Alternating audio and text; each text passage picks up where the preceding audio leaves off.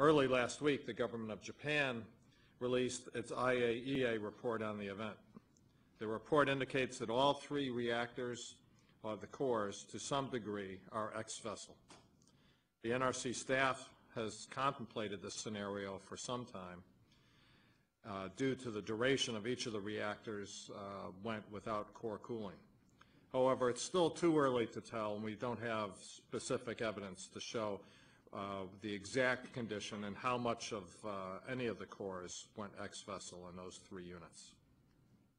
And it's important to realize that as more and more new information comes available, and I think this will continue for months to come, our understanding of the specific events and what actions need to be taken will be further refined.